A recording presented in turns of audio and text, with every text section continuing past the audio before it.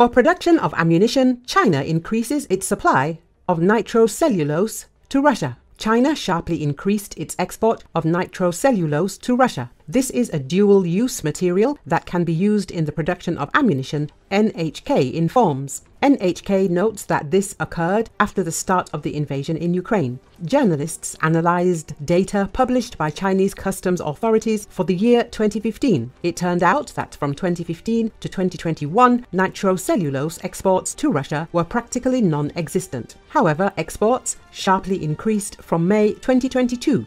In 2022, China exported just over 700 tons of nitrocellulose to Russia. In 2023, this volume almost doubled, exceeding 1,300 tons. From January to March of the current year, about 110 tons were exported, the source writes. Moreover, Beijing exports nitrocellulose to other countries as well, but the United States is concerned about China's export of dual-use materials to Russia. Chinese military expert Katsuya Yamamoto from the Japan Sasakawa Peace Foundation believes that if the export of this compound has increased significantly since the launch of full-scale aggression, this can obviously be seen as China's military aid to Russia. Earlier, the Wall Street Journal reported that Russia had increased purchases of nitrocellulose, critically important for the production of artillery ammunition, from enterprises in the USA, Germany and Taiwan. Journalists found that this was happening through a Turkish company. At the same time, other countries are experiencing a shortage of nitrocellulose, which is slowing down the supply of artillery shells to Ukraine. China has surged sales to Russia of machine tools, microelectronics and other technology that Moscow in turn is using to produce missiles, tanks, aircraft and other weaponry for its use in its war against Ukraine, according to a US assessment.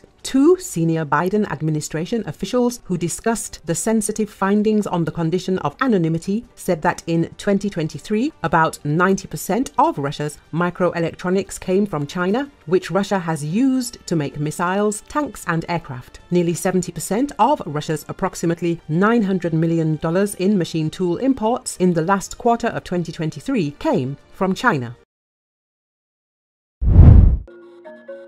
Kremlin is suffering record number of losses as Russian troops make intensive attacks on Ukraine's northeastern Kharkiv city. Russia has been losing more than 1,000 troops every 24 hours for the past 2 weeks during its attacks on Ukraine's second-largest city Kharkiv, according to Armed Forces of Ukraine official estimates. Death tolls for Kremlin soldiers this week may have been the bloodiest since the start of the war, according to estimates. Kiev military spokesman said that compiled totals of Russian loss estimates are accurate, and Russia's losses are registered only after obtaining compelling evidence such as drone footage.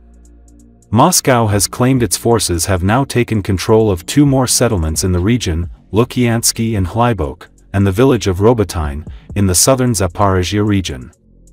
Ukrainian President Volodymyr Zelensky traveled to the city of Kharkiv on Thursday and said the situation in the northeast is under control after the military managed to partially halt a Russian advance. Last week, Russia announced opening a new front in 4 direction in northeastern Kharkiv region. The attack, launched late last week, was the most significant border incursion since the full-scale invasion began. In just 2 days, Moscow has captured from 100 to 125 square kilometers that include at least 7 villages, most of them already depopulated, according to 2 open-source monitoring analysts.